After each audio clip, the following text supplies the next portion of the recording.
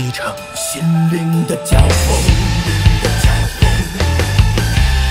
就像飞鹰无惧雷霆，用一双翅膀开天破云，守着一份执着，勇敢前行。我们的青春不负那些美好的光景，我们的信念终将融化坚硬的寒冰，我们的事业能照出世界天平准星，我们的赤诚能看到金色的光影。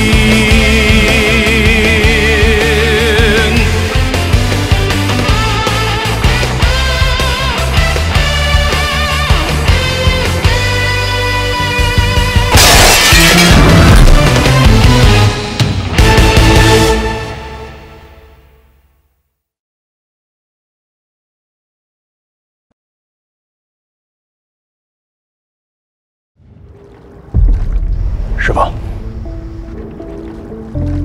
我愿意接手730专案组，一定把他找出来。哥，听说经侦队新上任了一个队长，萧剑，提醒你一下。哥，他来了，你确定还要开始救资计划吗？当然，我喜欢和聪明人过招。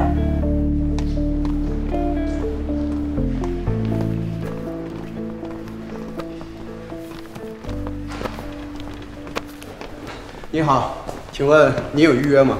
啊，你好，这是我的证件，找你们董事长。对不起，没有预约，警察我也很为难。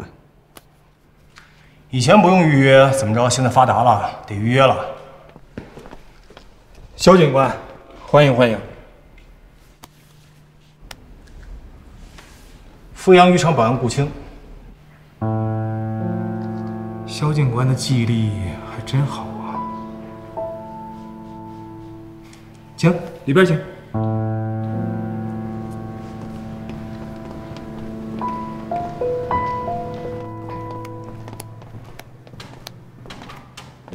请吧，萧警官。欢迎。咖啡、茶，不麻烦。那就补充点维生素。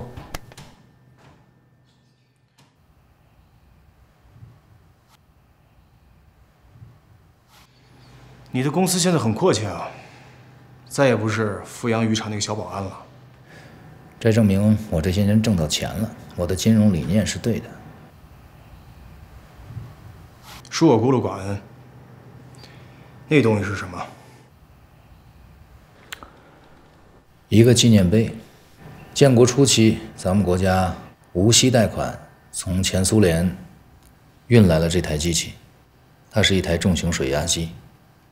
从此，中国有了自己的重型工业。我把它收藏来，就是要提醒我们公司所有的员工，金融一定要服务于实业，或者说，最终服务于实业。我们理念不一样。如果每个企业家都和你一样的想法的话，那我们经侦就要放假了。那不是很好吗？哼！今天来要问你个问题。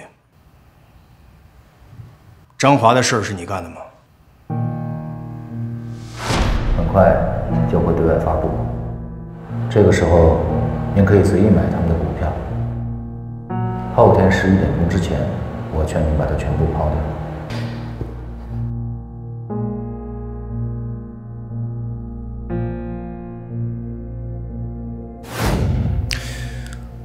如果你查到了，为什么还要来问我呢？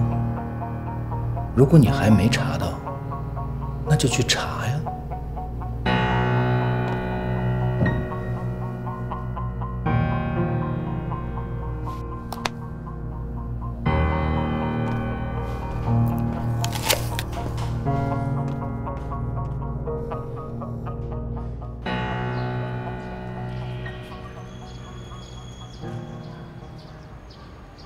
面来了，我来帮你。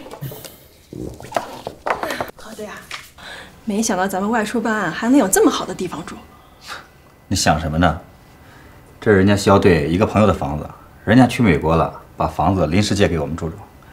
哦，肖队人缘可真好。那当然了。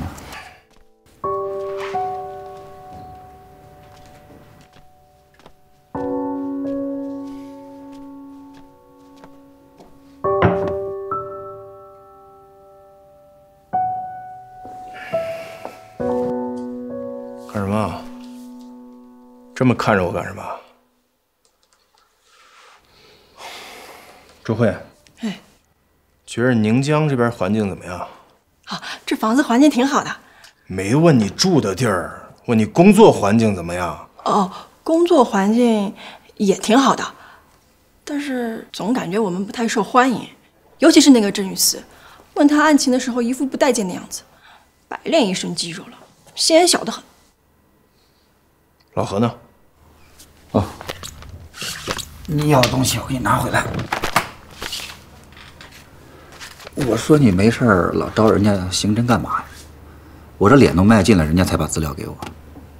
我跟你说啊，你抓点紧时间看，人家还要还回去呢。还得还回去啊？当然了呀，这是人家的案子。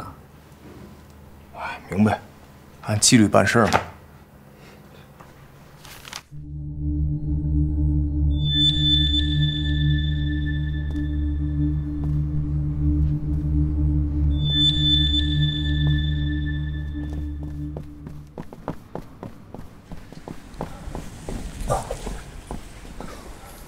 正好车祸昏迷不醒，现在在医院呢。他儿子还在医院呢。是的。老公，爸，海丽，你怎么回来了？海丽，走，你先去忙。好。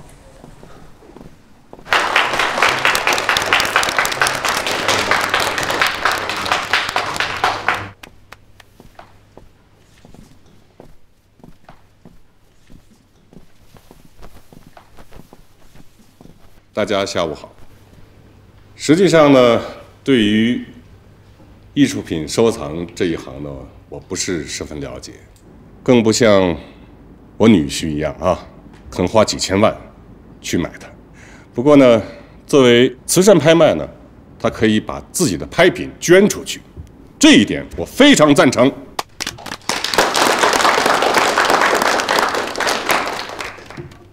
有的时候呢，我必须承认啊，这是一个年轻人的时代。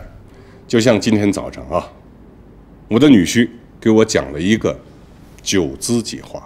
我刚一听的时候，我以为是天方夜谭，而恰恰是这个天方夜谭一旦成功了，那将是金融界和实业界联手打造的一个伟大的作品。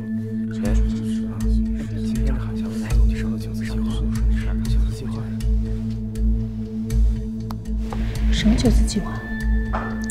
我早上跟爸随便说了一下，他也是开玩笑的。妈在台上讲这个，肯定会受到业界关注的。你为什么不愿意告诉我？我也可以帮你啊。不是不愿意告诉你，就是随便一说，他也是随便一说。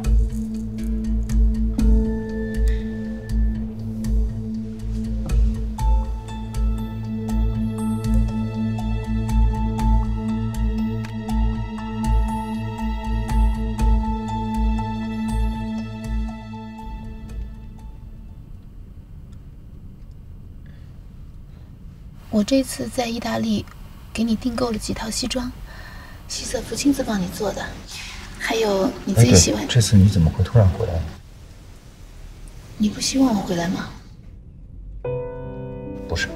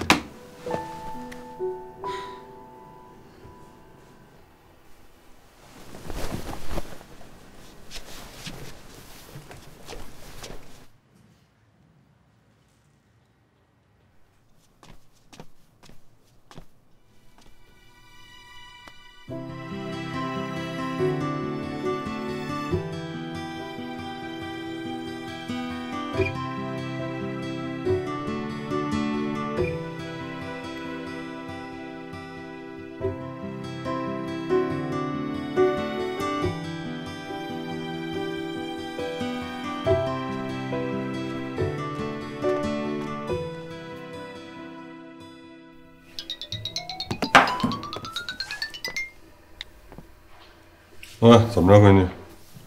我明天早上回趟家，你给我讲解一下9字计划可以吗？怎么了？徐峰和你说了？没有，但是我想帮帮他。好的，爸爸等你。谢谢爸爸。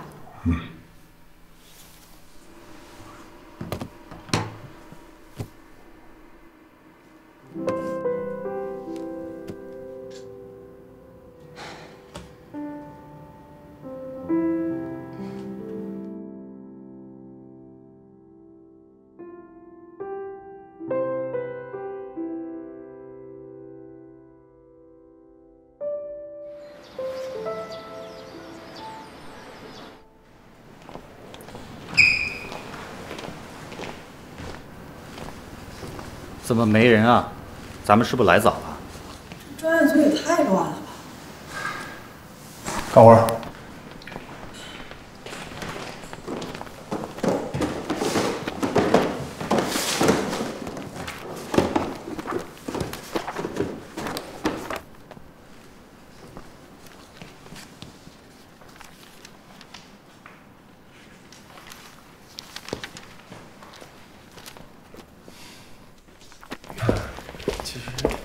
这个位置。肖队，您这么早就来了？啊，早上好。那个张平是吧？730专案组你一直在吗？是。能不能说一下这个问号怎么回事？这个问号其实我也不是很清楚，但是张华支队长说徐峰背后一定还有其他人，但是这个人是谁，我们还目前没有调查清楚。那这样，整个已知情况给我们讲一下，坐吧。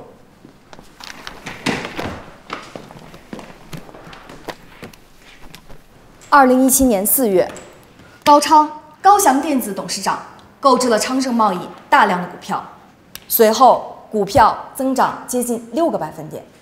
在一个确定的时间内，即当天下午2点，高昌以最高价抛售股票，获得了巨大的利润。更巧的是，当天下午3点，昌盛贸易召开新闻记者发布会，宣布召回集团内部部分商品，造成了股价的跳水。由此，高昌的这一举动引起了证监会的注意，于是高昌案移交我局立案侦查。在这一侦查过程中，我们发现高昌与海翔私募总裁旭峰存在非法交易内幕信息。据当时在现场监听的警员确定，高昌的内幕消息就是旭峰传递给他的。但是因为某些原因，我们的相关证据失踪了。那为什么不抓他？以旭峰现在的影响力和海翔私募基金的影响力，现今对他公开进行调查会引起市场波动的，就怕引起金融动荡，就立不了案。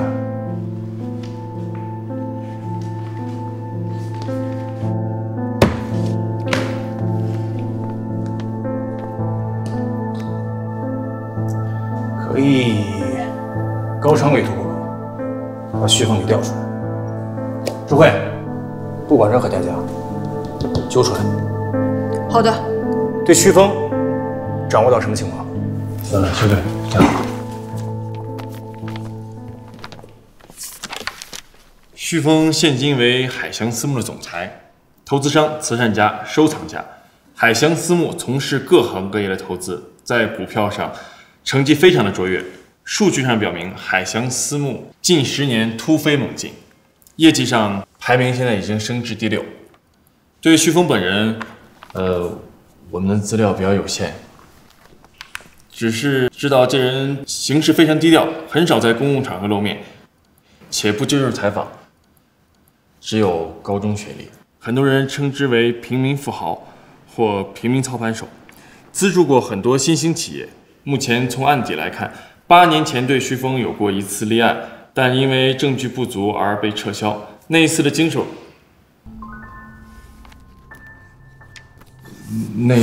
人就是肖队您。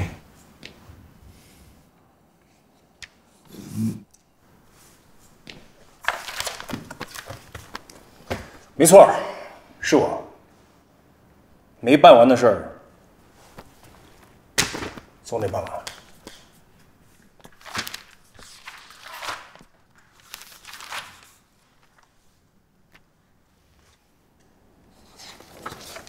老何，资料有显示，你有没有印象？就是2个多月前，西山煤业集团的案子。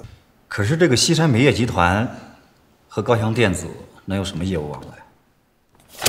西山煤业集团里面有2个老板。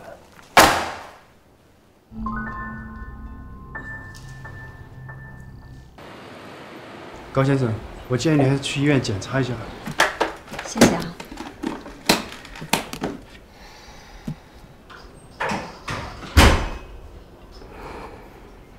跟你说的事儿都记住了吗？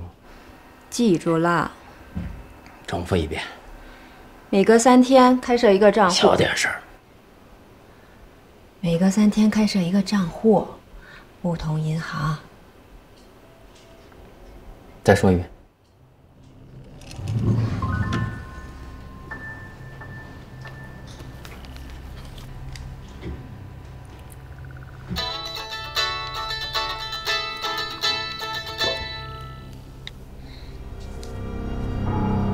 高总，上次你说的事情，我想我可以帮你，但代价有点大。为了我儿子，我什么代价都可以付出来。我要加一个条件，也请高总放心，我有契约精神。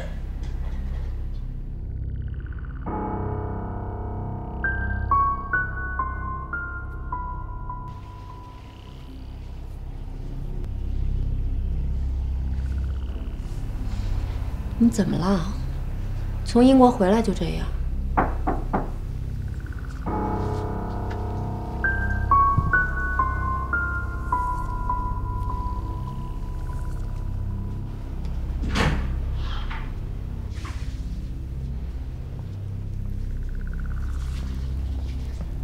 董事长，你好点了吗？来就来吧，还买什么水果啊？哦，董事长，是这样的。其实今天呢，一直有客户打电话来，想跟咱们进行合作。合作个屁呀！后天公司就宣布破产了。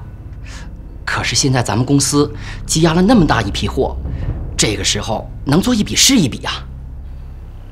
他们约什么时候？明天下午。你这样，你先去摸清楚他们到底是什么人，财务方面要提前准备。还有事吗？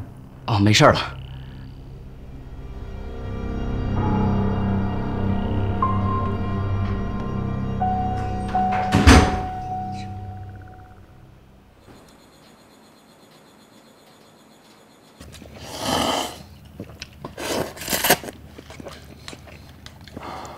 2位领导，我这有个新情况，高翔电子同时与主要的几家经销商还有代工厂客户都解约了。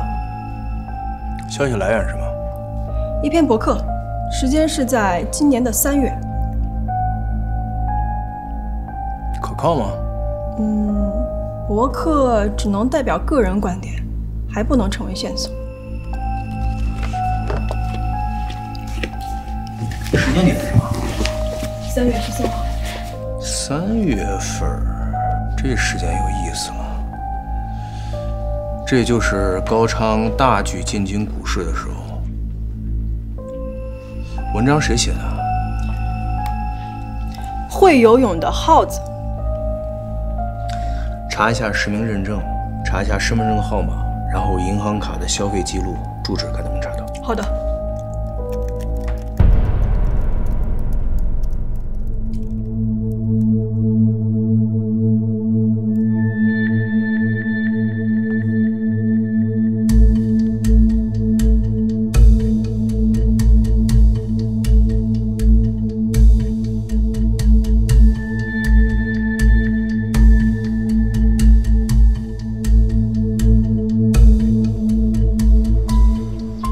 师傅，耗子实名认证为赫泽。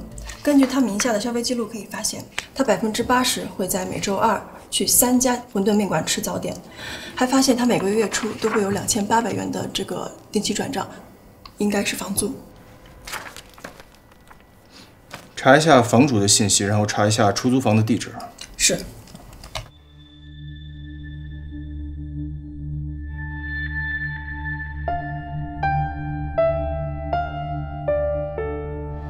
以胥枫对萧剑的了解，既然高昌已经被盯上了，萧剑一定会采取行动。也许在今天，也许在明天，也许是立刻，高昌必败无疑。就胥枫而言，他是绝不愿意失去高昌这个支点的。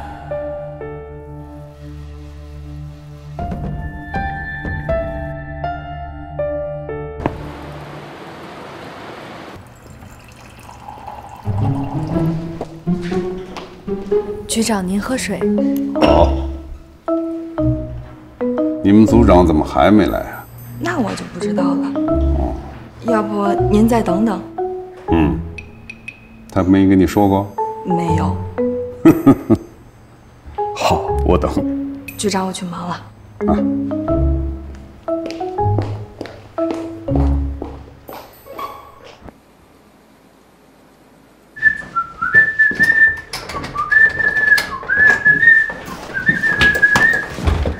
不是谁呀？警察啊！坐那儿，坐下。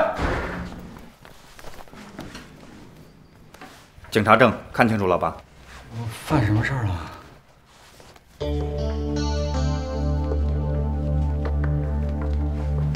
这屋挺专业的呀，一看就是个惯犯。这套路也没什么变化吧？关键这套路再怎么变化，也逃不过2位警官的眼睛啊，是吧？哎呦，还是个狗仔呢。个人爱好。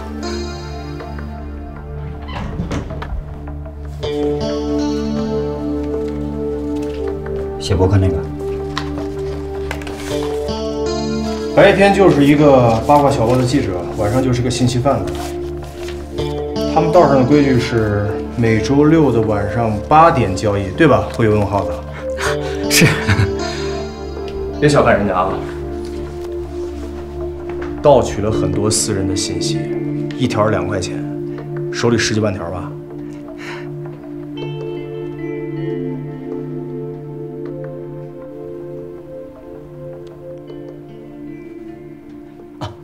我给你们拿。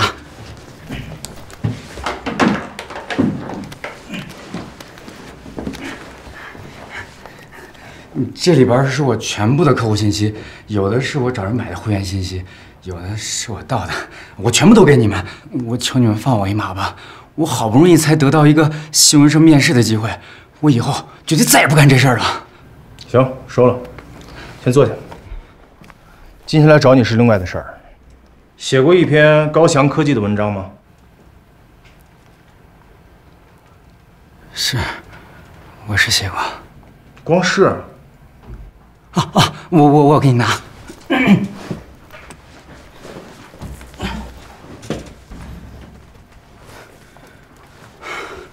2位警官，请看，高翔公司的总裁叫高昌，离过婚，跟前妻还生了一个儿子，现在在英国读书。这是我所知的全部信息。只告诉我一些八卦新闻，耍我是吧？还有，那个高翔公司前一段时间不是大量裁员吗？还有一些闹事的工人。后来这些闹事的工人就找到我，想让我给他们写一篇报道。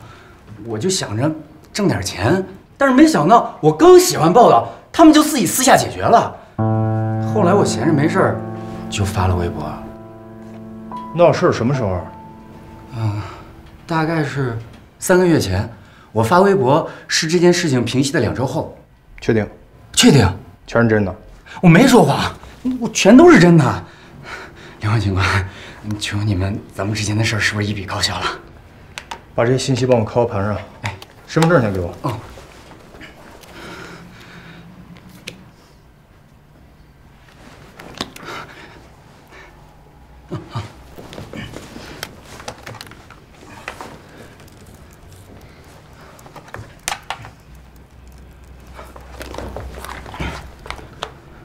身份证先放我这儿暂时保管，这个算你将功补过，我们随时联系你啊。2位警官搬走啊。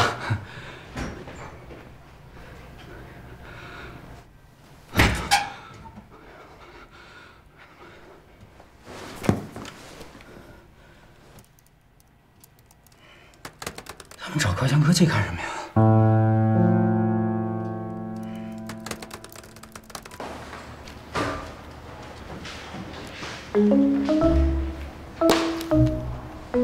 今天的会取消。局长，您慢走。工人闹事儿。如果这小子说的都是实话，那这个公司一定出现过资金上的问题。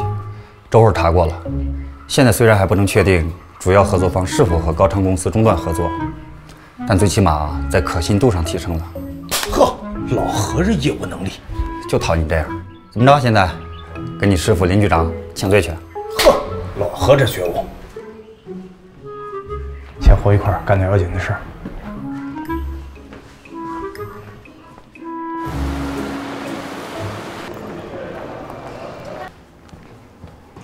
李总，闻名不如见面啊！今天终于让我把你盼来了，欢迎欢迎。我不是什么李总，我就是个小人物。那今天的主角啊，我们这体制内叫领导，正领导。哎，领导你好。哎，来，请坐，喝个茶。好。特别不好意思，我这就直奔主题了啊。有个不情之请，能不能看看你们芯片的这个生产流水线？哎呀，实在不好意思，我们生产线啊，按原则呢是不对外开放的。我一会儿打电话请示一下我们董事长。这个高董事长不在宁江啊？他去北京出差了，说是今晚就能回来。二位稍等片刻。好，谢谢啊。石总，我正找你呢，你们怎么回事啊？到现在还没弄好吗？是啊，毕竟机器有个把月没有运转过来呀，人都没有，怎么演呢？你马上把之前的生产监控录像给我调出来，把日期抹了，传到我的办公室，我给他们看监控。快去吧。不好意思，车间的门禁消毒系统正在检修，二位要1个小时以后才能进去。要不我让他们把监控传过来，我们看一下。您看这石总，我让郑领导亲自都来了，这不就想看看现场的情况？那如果是这样的话，你这个是实时监控吗？啊，是的，是的，能看到里面的情况？肯定没问题。啊，那可以。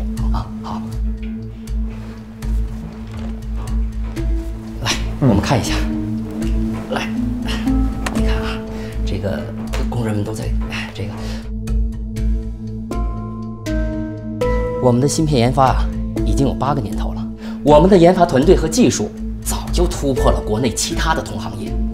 哎，石总，可不可以把你们的这个财务报表拿来我看看？我们的财务正在准备明天的年终利润报表，回头啊一并发给你们。可以可以。那能不能给领导看一下你们这个芯片的样品？没问题。郭科长，哎，给客人送一个芯片样品过来。知道。谢谢啊。东西不错，只是有点……那个我们稍哦，这样，我再给2位沏壶茶去。行，谢谢啊。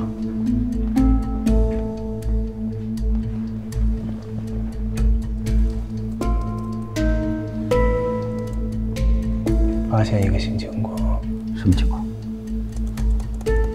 一会儿如果他回来的快的话，跟着我演就行了。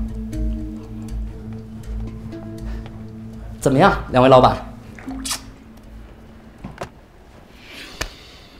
都不知道该怎么说。张领导，我就代表您了。站起来说，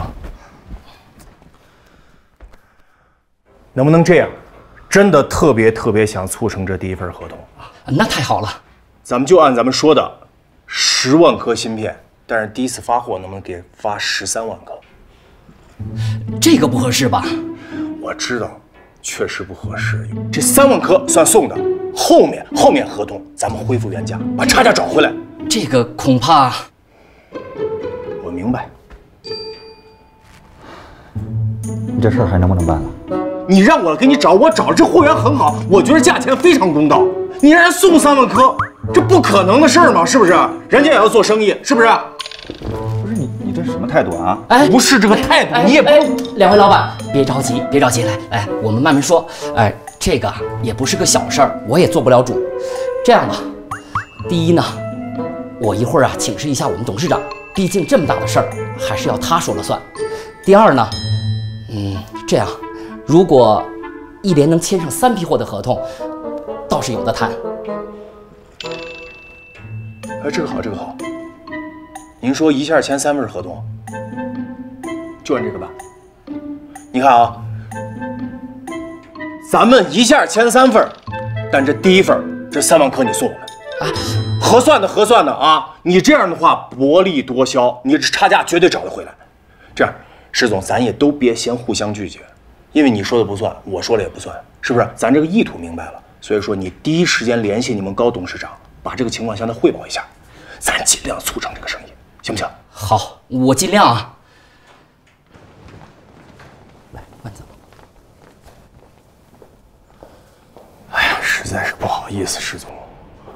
这老郑就这脾气啊，别见怪。理解。企业有企业的这个审查制度，公司财务报表赶紧印出来给人递过去。放心啊，今天我就把材料发过去。辛苦。没事。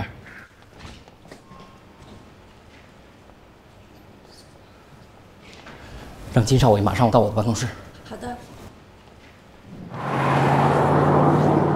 老肖，我发现你是真不会做生意。怎么说？你刚才杀价杀那么狠，差点把生意都谈崩了。首先，你现在就叫我李总，我得叫你郑领导。我刚才杀价杀得很好呀，我告诉你，他马上就会找我做生意，是马上。赌不赌？赌什么？这车的租金。赌。不是，你等一下啊，我不跟你赌，你肯定有什么诡计。我告诉你，郑领导，规矩你得明白啊。这下就代表你应战了，下月工资应该是够呛喽。我可没跟你赌啊。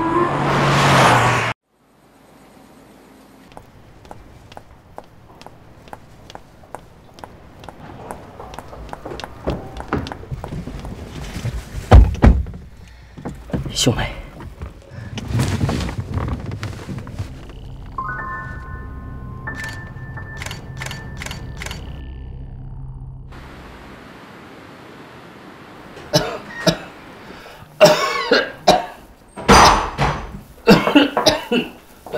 你怎么抽烟了？戒不掉了。哟，腿上又渗血了。啊？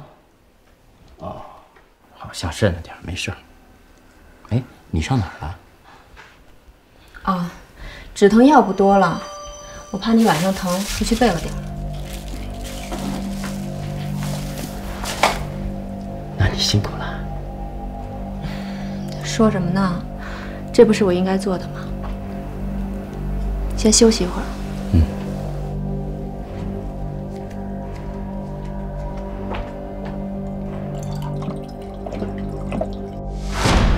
老头子睡着了吗？折腾一天了，吃了点安眠药，睡着了。他那笔钱转了吗？还没有，明天我去见最后一个账户，应该就能转了。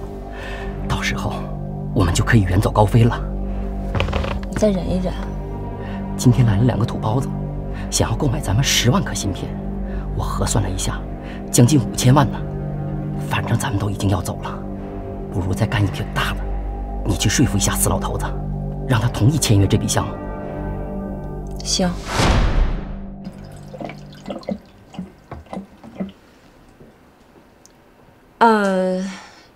对了，石青刚才给我打了电话，说他今天见了客户，是桩大买卖，问您是否想要合作。石青怎么没给我打电话呀？他怕你休息了打扰你。还是之前那些老山西吧？是，他们老板想购买咱们的芯片，先进10万颗。10万颗，10万颗就是5000多万的买卖啊！那些老山西那么抠，他们就是再有钱也不可能这么爽快。不过，他们还开了一个附加条件。什么条件？想让咱们先附赠3万颗货品。是太过分了？不，一点都不过分。这才是他们做事的方式。这样，你让石青联系那些老山蟹来见我，该赚的钱还是要赚的。嗯，好。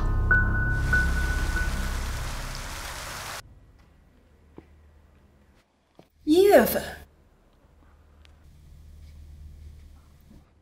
也就是说，高翔科技已经半年没有生产了。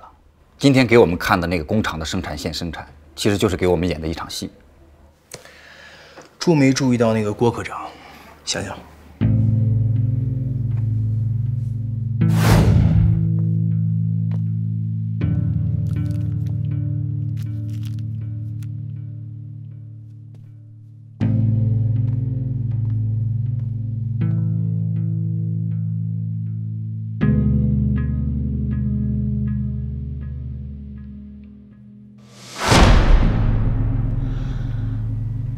按照这样来说的话，他们用之前的录像在冒充实时监控糊弄你们。正确。我俩演了一场戏，我们越着急，他们就相信我们越需要这笔芯片。其实事实上，高昌比我们更需要这笔生意。我现在考考你，周辉。一个企业压着半年前的货，代表什么？说明利润赤字。哦，对对对，没钱了。是。等一下，咱们算一下时间。1月有2大经销商与高翔科技解约，3月高昌投入一大笔钱进入股市盈利，被证监会稽查部门盯上。同月的月末，工人因为这个裁员罢工。那按这个来判断，高昌的公司出现了亏损，他通过内幕消息购置了股票盈利，平息了工人的罢工。随后，他又大量的购置了股票。张华发现这个信息源是旭峰。现在咱们抛开其他情况不谈啊，就目前而言，高翔科技应该是处于这个亏损状态。如果他们的财务报表显示的是盈利状态，那咱们就可以以这个涉嫌做假账来抓捕他。周慧，你稍后马上去一下这个工商税务两地，核实一下高翔科技近3个月的这个财务税务情况。好的。嘘。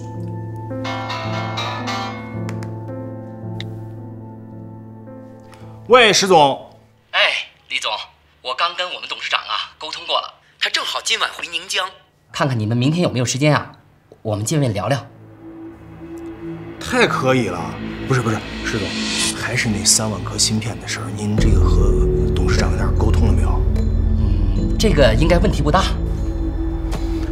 这样您把那个公司整个的资料还有财务报表发到我手机上，领导急着要看。这样一会儿公司的资料和财务报表我一并发进电子版。行，谢谢啊。哎，再见。上桌了。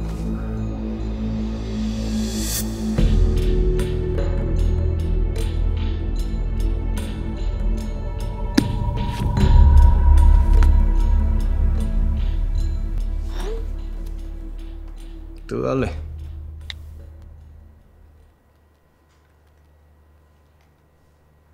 听着啊，3个月6000万，纯利润2000万，这事儿成了。领导，咱俩就等着高昌之约。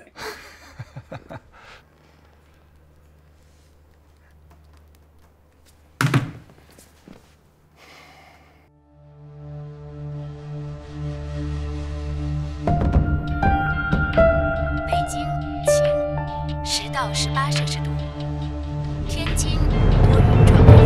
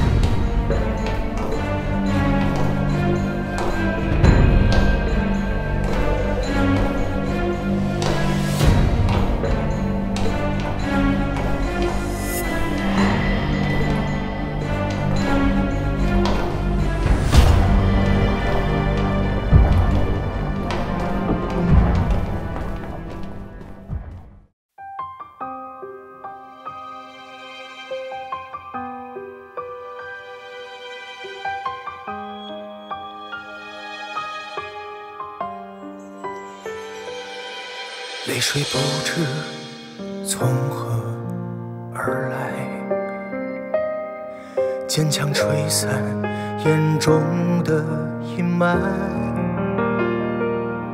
曾经害怕抓不住未来，才让自己漂浮在人潮人海。明天的对错不用去猜，信仰还在原地等待。就算耗尽自己所有忍耐，也不让灵魂渺小如尘埃。如果心是一片宁静的海，总有月光洒在白云外。迷途中忽然想起天来，一路慷慨，终将看到美好未来。